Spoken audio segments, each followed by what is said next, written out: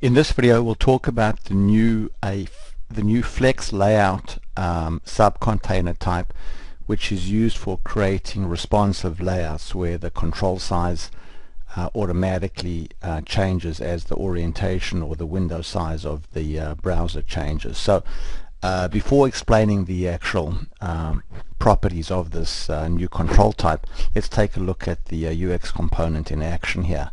So you can see here, if we go, let's go to a iPhone vertical, that what we have is a control and a button, and the button is fixed size at 60 pixels, and then this control consumes the rest of the available space. So if I go now to say horizontal, you can see there that the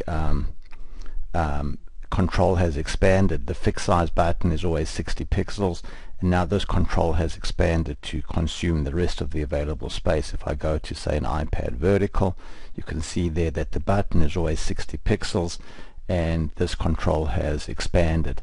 So let's go back now and look at the properties of the Flex layout. So first of all, before we discuss these properties, I'd like to point out that the properties of the Flex layout are very similar to the list control. So if you already understand flex column sizes in the list, then you really understand what's going on here with the Flex layout control. So let's first quickly go to a simple list over here, and if we look at this list, we can see that it's a trivial list. It's just got two columns, column 1 and column 2, and that in the list layout we've specified that the width of column 1 is flex 2 and the width of column 2 is flex 1. So that means that column 2 is always twice the size or twice the width of column 1. So if we go now and go into working preview, we can see that column 1 there is twice the width of column 2, and if we go to this list and change the width now from 4 inches to say 8 inches,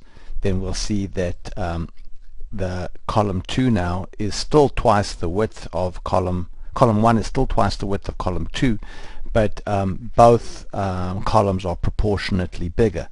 So with this understanding in mind, let's go back to the flex width here, and we can see now if we go to the flexible layout width settings over here, there's a smart field, and we can see that the smart field currently is set to flex 1, 80 pixels. So let's open the builder here, and we can see that within the builder we can see all of the controls that are inside this flex layout container, and the first control has been set to flex 1 and the second control has been set to 80 pixels. So what we can also see over here is that the defined width, in other words the width that was actually defined on each individual control, is 100%, and that's typically what you would do when you wrap controls inside a flex layout container. So now we'll go back to working preview, and we can see now we get the behavior that I described. But now let's go into a browser and see what happens when we resize the browser window.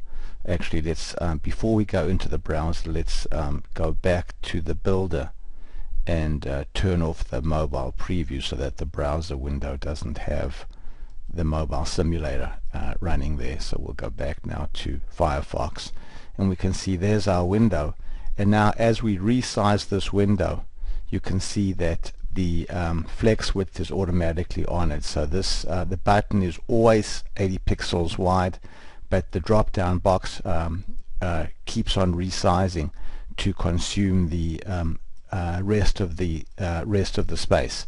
So now if I were to go to the container here, and by default the width is 100%, but let's go now and set the width of this container now to be say 6 inches. So now what's going to happen when we go over to the browser to preview this, the container is always 6 inches. So even as I resize this window here, that's not affecting this layout here, because this is now hard coded to be 6 inches wide and no longer 100% wide. So anyway, let's go back now to 100% over there, and now let's pause now and pick this up in the next video. So we're continuing now with our discussion of the Flex layout container, and we're going to open up the builder for setting the flex layout widths. And you can see that in the builder we're showing that we've set the width to flex 1 for the first control and a fixed size 80 pixels for the second control. But we're also showing over here what's called the defined width. So if we cancel this and look at these controls, we can see that for the state control we've set a width here of 100%, and for the button control we haven't set a width. We have set a width of 100%. So when we go back to this builder over here, this is showing us here what those defined widths are. And you can see that the note at the bottom is telling us that typically when you define controls inside a flex layout container, you set the defined width of all of the controls to be 100%. So this dialog here just quickly shows you which controls have not yet been set to 100%. Also, you can click over here to get a full description of the syntax, the flex syntax. Another thing I'd like to point out is that inside the flex layout container you shouldn't really have any breaks, because they're meaningless and will mess up the layout. So if I go there and, for example, turn on a break, you'll see that the layout now no longer looks what we would expect. And when you go to the builder, you can see that the builder gives you a quick warning that tells you that there was a break on that line and that you should go turn that off. So let's go there and turn that break off. So now that we've seen the flex layout with say just 2 controls in it, let's go here and put, say, another control in. Let's go and put, say, a text box control. So I'll just call this, say, text 1, and we'll go there and turn off the break, and we'll set this to be 100%. So we'll go there and choose 100%, so that now all of the controls inside the flex layout are 100%. And then we'll go back to the builder here, and now we'll set the text 1 to be, say, flex 1. Then we'll make, say, the state drop down box, we'll set that to be flex 2, and then we'll set this button back to be say 80, and then we'll choose pixels. So now what we've got is a button that is always going to be 80 pixels, and then the state control is going to be twice the width of the text control. So let's go take a look at that in action now. So there's the state control at twice the width of the text control. And then if we go back, let's go back and turn on the mobile simulator. So there we have it. There's the text control, the drop down control at twice the width of the text control. And now let's go to iPhone vertical, and again you can see there that everything is resizing dynamically using just CSS.